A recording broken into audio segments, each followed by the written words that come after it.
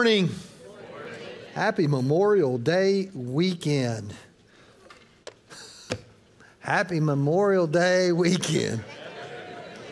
Woo, y'all already started celebrating, hadn't you? All right, grab your Bibles, open to Romans chapter 1. We are in a series called the BRP Summer Series, where we are addressing from the pulpit what we will be reading next week. This coming week, you will start the book of Romans, and I'm sharing from Romans chapter 1. But sometimes the study of Scripture is a lot like buying a piece of land. You decide, man, I want to buy a piece of land. I even want to buy a house, whatever it is. You start online and you get this big picture perspective, like usually an aerial shot of what it looks like. Something, maybe a satellite view or a drone, but it shows you the big picture. You can see some things from that, right? You can tell if a piece of land has water on it, what's been cleared, what hasn't been cleared, but you really can't get the details. And to be honest, not many people would look at an aerial shot of a piece of land and go, I just got to have that. The next step would be, I got to go walk that land. And so you contact a realtor and you go out and you walk the land. When you walk the land, you start seeing the reality of it, right? This is good soil. This will produce fruit. This is hard soil. It's going to take a lot of work. But you start making decisions about what is really good about the land and what's going to be really difficult about the land. And then you make the decision to buy it. So you buy a piece of land. Now watch this. Owning a piece of land does not produce fruit. You just own it. Right? Sometimes just owning it can be a headache. Right? If you want the land to produce fruit, you have to work it. And working it, there's going to be some places on that land that are really rich soil and they're easy to work. You just go in, or you could almost just throw seed down and go, look what happened. And you love those pieces of the land because they're easy. They're easy. There are other places you got to pull stumps out and dig rocks up, and the work is hard to get the fruit. But this truth is always there. The greater the work, the greater the fruit. Bible studies like that, right? Today, what we're going to do, the book of Romans, we're going to take that aerial shot. We're going to look at the big picture of the book of Romans. Then this week, you start the hard work of tilling the soil. And here's what's going to happen. As you dig into the book of Romans, you're going to come across some scripture and you're going to go, that is the best thing ever. That is so good. It's because it's easy for you. It's truth you already know. It's truth you already love. It's comforting. Nothing wrong with that. It's just low-hanging fruit of the spiritual tree. But there's going to be some stuff in this book that is hard for you. Some of the stuff in this book may challenge you. Well, that's the tough work.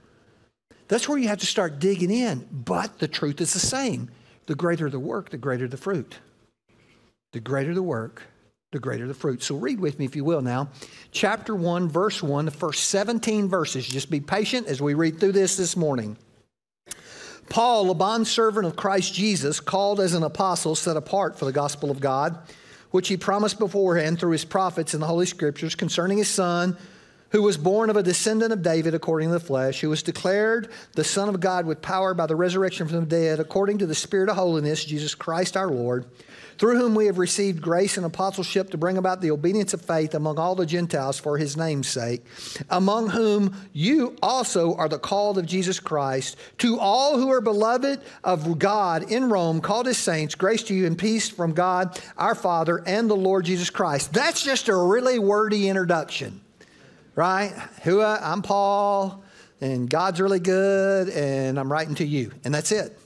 Right? A lot of big words in there. Paul kind of got lost in that. And then we pick up in verse 8. First, I thank my God through Jesus Christ for all of you, because your faith is being proclaimed through the whole world. For God, whom I serve in my spirit in the preaching of the gospel of his Son, is my witness as to how unceasingly I make mention of you, always in my prayers making a request that perhaps now at last, by the will of God, I succeed in coming to you. Okay? Making it easy to understand. I want to come see you. I want to come see you. Super easy to understand. That's all he's saying. And really what he's saying is, I've tried to come see you, but I've been prevented from come seeing you. And I'm hoping now, because I've been praying for you, that I finally get to come see you. Verse 11. This is where we're going to find our application in this passage. 11 through 17, there are three things that Paul says that when he comes to see them and in the writing of this letter that he wants to accomplish. And here they are. For I long to see you that I may impart some spiritual gift to you that you may be established. That is, that I may be encouraged together with you while among you, each of us by the other's faith, both yours and mine.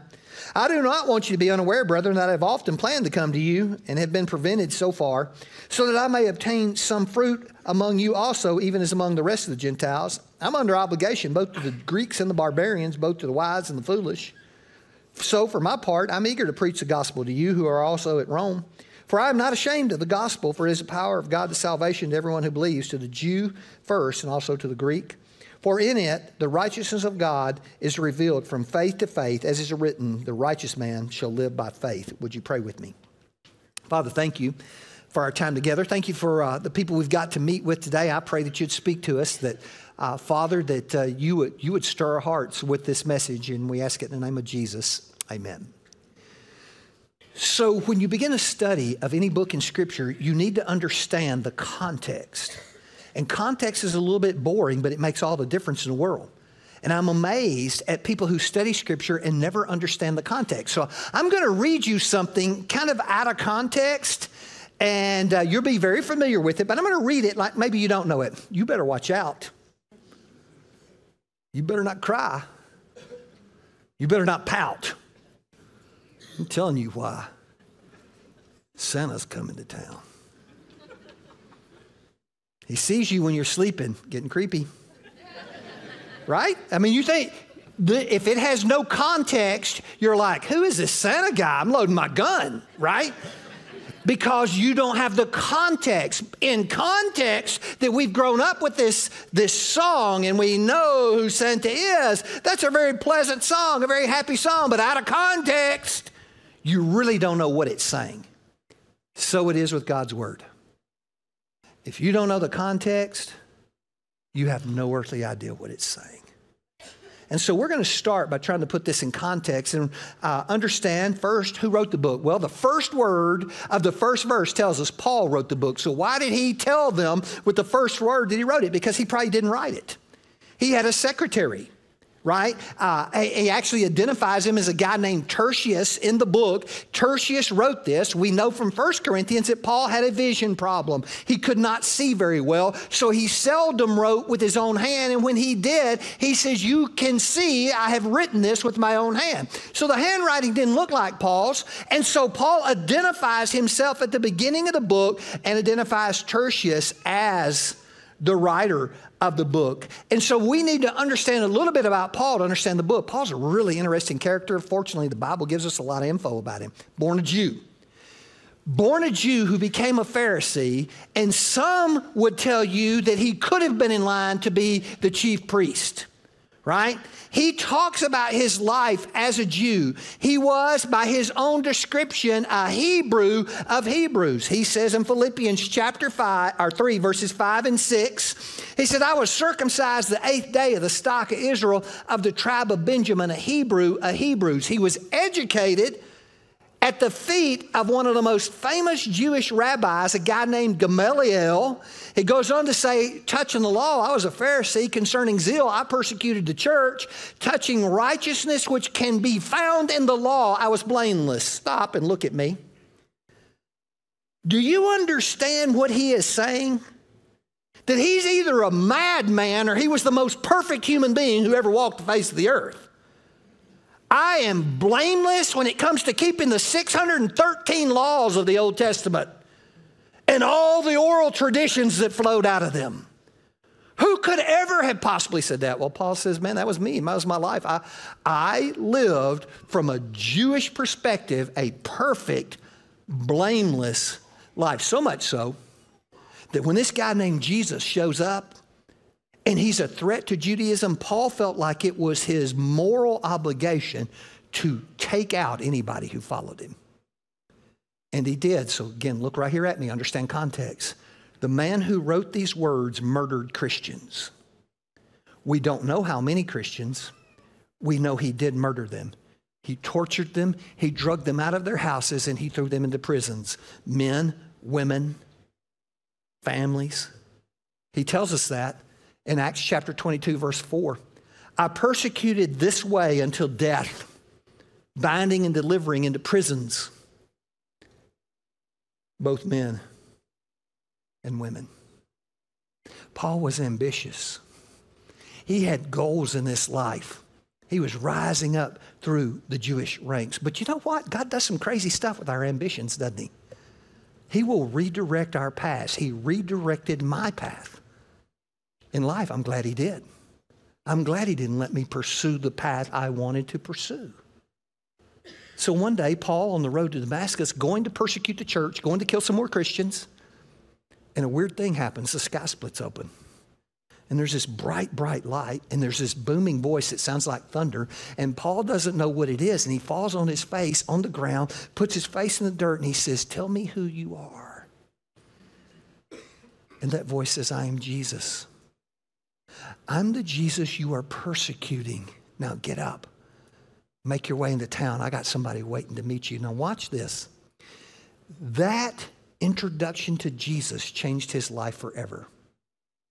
He was nothing like he used to be, right? So he was blameless according to the law. He was a slave to the law. Do you know that most often way that Paul ever introduced himself was no longer slave of law, but slave of Jesus? 5 times. 5 times in the New Testament, he introduced himself as the servant or the slave of Jesus Christ. He used to be the slave of the law, right? He spent his life trying to be good enough to work his way up to God, right? I'm climbing, I'm working, I'm trying to be good enough. I'm trying to do a lot. Now listen, if that's you and you're here today, understand you're on the same road Paul was on. It's a horrible road because you can't ever do enough. See, if Paul was perfect, why didn't he stop? But he couldn't. He had to keep trying to be better and better and better and better, keeping more and more and more rules. And then all of a sudden, after that encounter with Jesus, he realized that it was grace that brought God down to him. Changed his life forever. The guy who hated the church and tried to destroy it now becomes a guy who's concerned about growing the church and the health of the church. Everything about his life changed. Paul saw God differently. But when we meet Jesus, we also see ourselves differently. So look at me, make sure you get it, because some of you here, this is going to ring a bell with. Prior to meeting Jesus, this is what Paul would say about himself. I'm a good guy.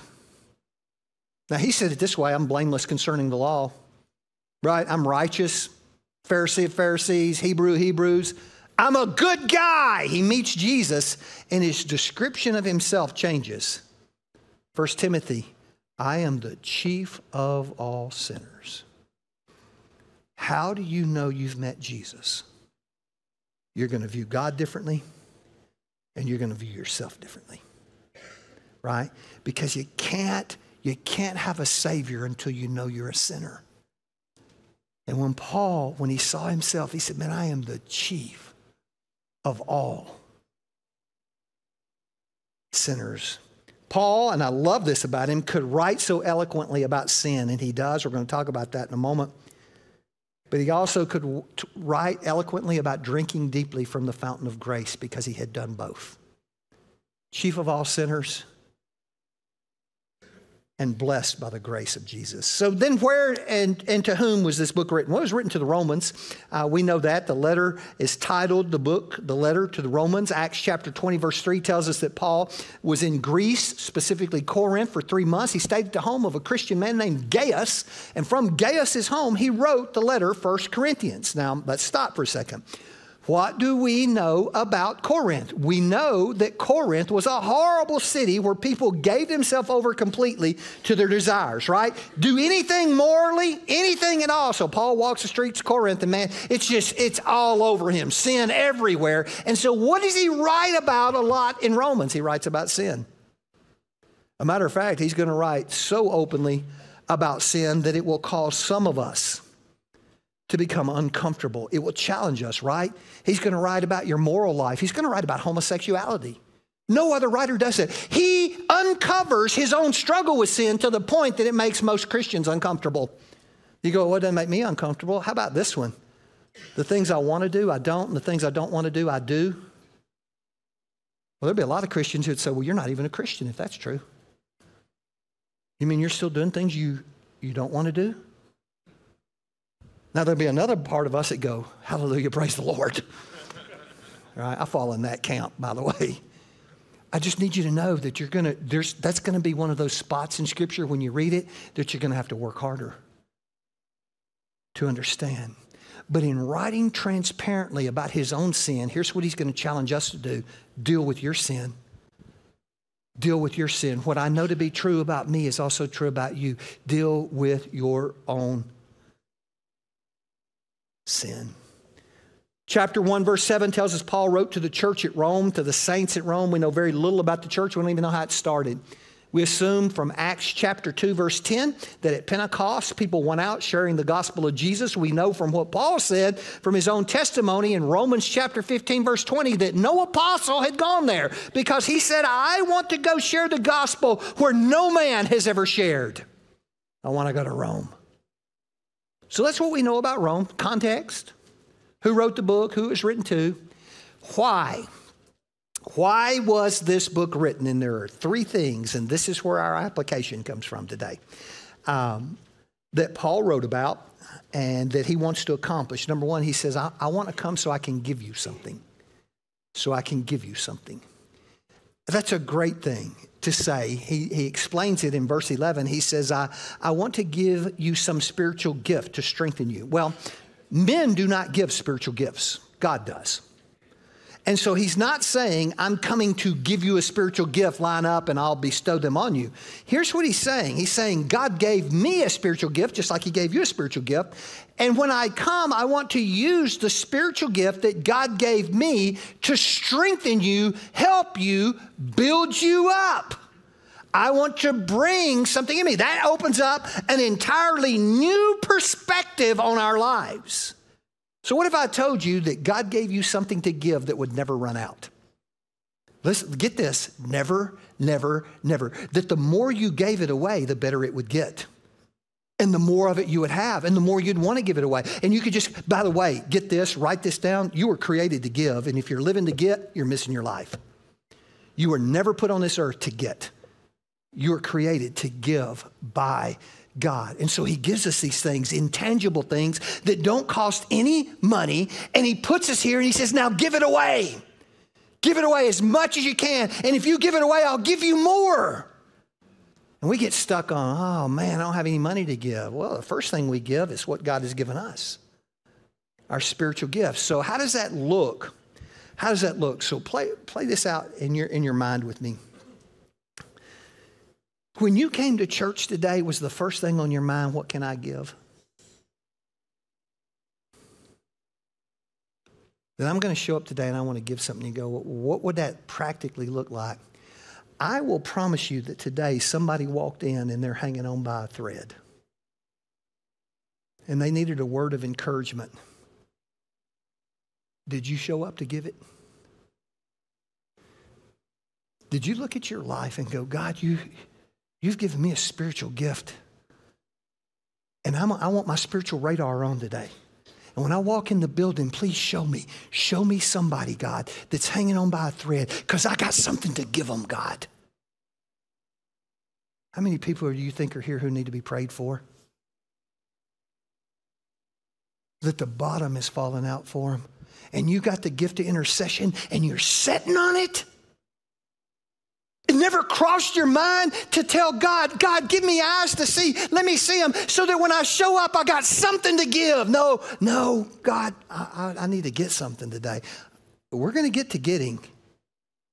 But I'm telling you, you weren't created to get. You were created to give, and that's why it comes up first. You know there's somebody who wants to come to your house? People got the gift of hospitality. You always want to invite somebody over. But here's what we do. We get stuck inviting the same group of people over all the time. You know, hospitality means to invite the stranger in. When was the last time you had somebody in your house for the first time? Because I promise you, there's lonely people sitting in the pews at church that would give anything to have an invite to your house. Generosity. Hey, listen, I'll just be straight up honest with you. There's a very small percentage of people at this church that struggle financially. Everybody else here, consider yourself blessed. And what do? All we can think about is what else am I going to get with it? How about you show up like this? I'm going to look for a single dad. I'm going to look for a single mom. I'm going to look for somebody struggling today. And God, you show them to me. You put them on my spiritual radar, God, and I'm going to bless them today because I got something to give. Spiritual gift. Spiritual gift. So here's a challenge. Before you get out of the building today, would you ask that question? You said, Pastor, I don't know what my spiritual gift is. The road.tv/gifts. Go find it. We put all the resources out there for you. We talk about this all the time. Pick it up, do it. Now, maybe you understand why it's important. This is why you were created. And Paul said, man, I want to show up in Rome because I got something to give you that God gave me. But then he said, I'm coming to Rome to get something. He says that we may be encouraged by each other's faith in verse 12. So understand this, that showing up to give something opens the door to get something. If all you ever do is show up to get something, you become like a stagnant pond that water is always flowing into, never flowing out of. And I will promise you, it will sour. This is what it sounds like. Well, I ain't getting enough anymore. Right? Well, I'll tell you what. The Mississippi River could be flowing into your life, and it ain't enough because you weren't created to get. You were created to give. You were created to give. And as we give, we open the door up to receive. So I've got a question for you. How many OU fans are here? Okay, I'm going to count. Okay, got a pretty good idea. Okay, put them down. How many OSU fans? OSU has won every service. And all of our heathens must be OU fans. That must be it. Predominantly OSU fans. Okay, how many of you, third question, I'm not a fan of sports at all. Okay, you're the happiest people in the room. I'm going to show you why. Show you why. OU goes and plays a ball game Saturday afternoon, Saturday night. Next day you come to church. You look at somebody you know and you go, man, somebody in your family die? No, you got beat. Right? Oh, you got beat. OSU fan, man, you okay? I don't know what's wrong with Gundy. They should have done this, should have done that. Right? And all frustrated, life's all upside down. But the people that raise their hands and go, I don't care. They got up. Somebody goes, you know, you lost. Who cares? I'm having a great day. You with me? What you value determines what you celebrate. And God forbid the greatest thing you value in life is a sports team.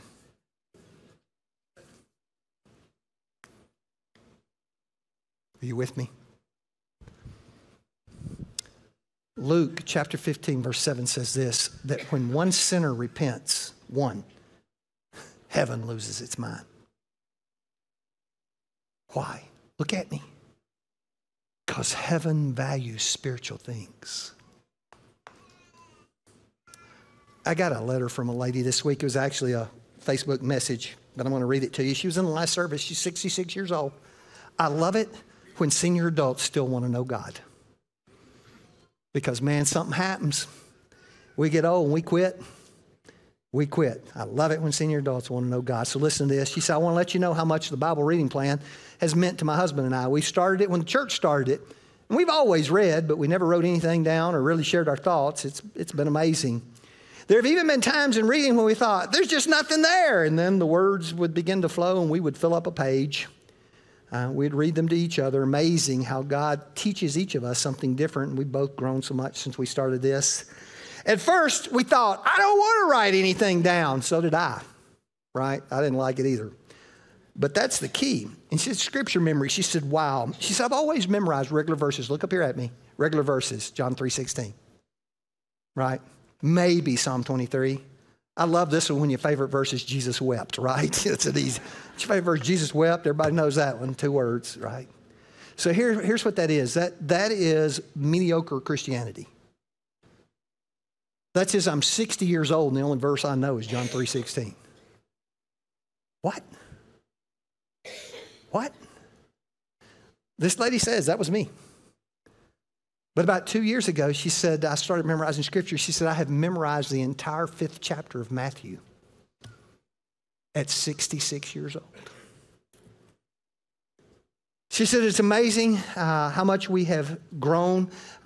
These words of Jesus, I may not say each word perfectly, but there's not a day that something happens and one of these verses does not pop in my head. I even lay down at night and say them to myself to help me go to sleep. And I'm going to tell you, if you're a pastor, that blesses your soul. If you're a follower, it should bless your soul, right? So you look around the room and you see people who didn't know God, and now they do.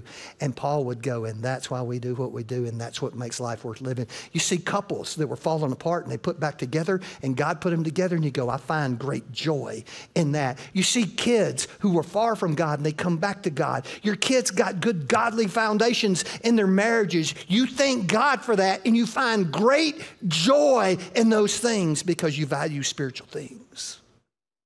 Paul said, I came to give something.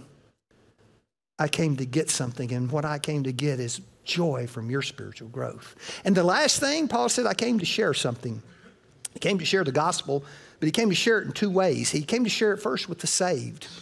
In chapter 15, he writes, verse 15, that I came to share with you to remind you of the tenets of your faith, what the gospel is about. So what does he write about? He writes about sin. He writes about grace. He writes about salvation. He writes about God loving us while we were yet his enemies, all these things. So I got a couple questions for you.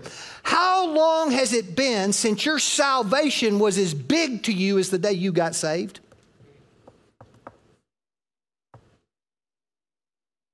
I cried the day I got saved, like a baby. I can't tell you how long it's been since I cried about something spiritual. Sin. Do you remember how big your sin was the day you met Jesus? How long has it been since it's been that big to you again? Grace. Just how good God's grace is. And Paul understands the nature of our humanity. He's not mad at people. He's just saying, listen, one of the things I want to share with you is about salvation, just to remind you how good it really is. Maybe that's you today. But the second thing he says, I want to share salvation, the message of salvation with the lost people at Rome too, right? I want to reap a spiritual harvest there. And I think it's interesting how the Bible deals with saved people versus lost people. The Bible has some pretty stern stuff to say to people who follow Jesus. It's got some pretty cool stuff to say to lost people, mostly about the love of God. The love of God. And when Jesus talked to lost people, most often he told them these incredible stories that demonstrated God's love. And he used the word lost over and over again. As a matter of fact, one chapter in Luke, he tells 3 stories. And all of them have to do with something that's lost. How long has it been since you, in your perspective, saw your opportunity to share Jesus as the opportunity to help God get back what he lost? God is in heaven and he wanted this relationship with us and he lost it. Sin took it, and he's been on this mission to get this relationship with you back. And he will do anything to get it, even if it's the life of his son. Now, I'm going to help you put this in perspective. I'm going to tell you a story. A few years ago, somebody at this church, I don't know who, nominated my wife and I for Pastor of the Month in a local radio contest. And we won. And they called us up and they go, we have a little weekend romantic getaway for you at this bed and breakfast. And we were like, wow. So we show up to bed and breakfast, and man, it's nice. There's a big old giant tub in the middle of the bedroom. Bathroom's where it should be, right? But in the middle of the bedroom, it was really, really elegant. And the next morning, they came out with, knocked on our door. We peek out, and there's this huge breakfast sitting there. And it was super, super nice. And we were going to make a big deal out of it. And so we were going to dress up and, make a big weekend out of it. And when my daddy died, he passed on to us some jewelry that he had, and he wanted it passed on to grandkids. And one of the things was a diamond pendant and diamond stud earrings. They were pretty big. And my sister got the pendant, and my family was to get the diamond earrings. And he gave them to Mama. And Mama called Steph one day. And she said, come over here. She said, I want to give you these diamond earrings. And said, I want you to wear them. But when you get to this point in life I'm in, I want you to give them to Bree. and she can pass them on to her family.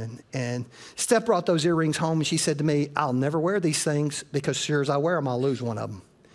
And said, this is for your daughter and your daddy's grandkid, and I want her to get them, and we put them in the safe.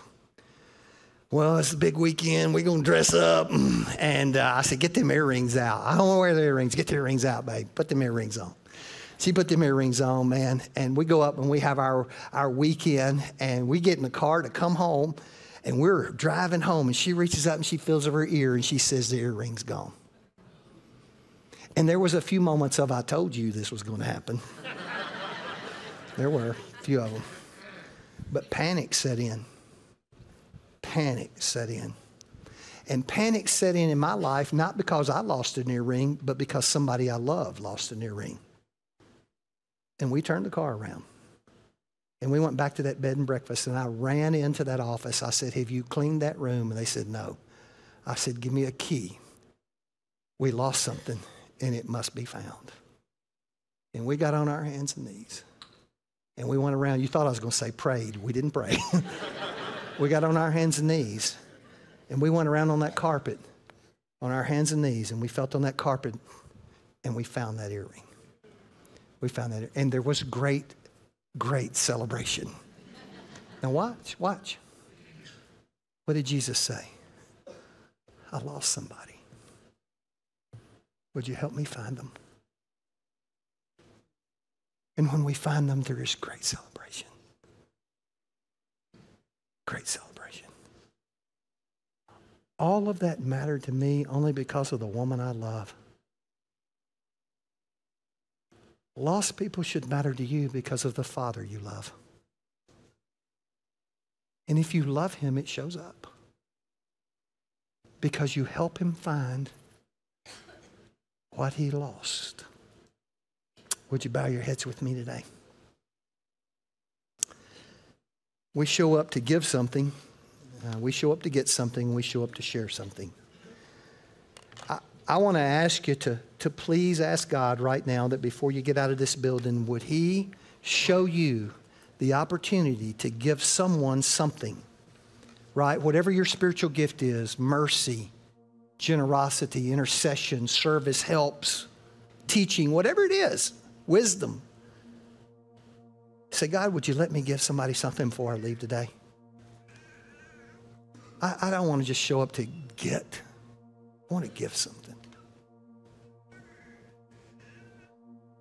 Second thing, what do you have because you value spiritual things that you can rejoice about today? Somebody you love come to know Jesus and they're sitting in a pew by you. And have you ever just said, thank you, God?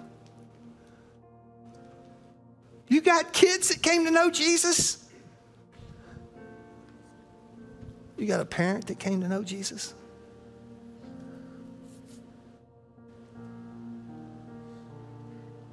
You got something to share. Maybe you needed to have the tenets of your faith revisited today and remember what it felt like that moment you met Jesus. How big sin was and how refreshing grace looked. Or maybe there's somebody out there and God would whisper in your ear, would you help me find them? Would you help me get back what I lost? I do not know what God may have said to you today,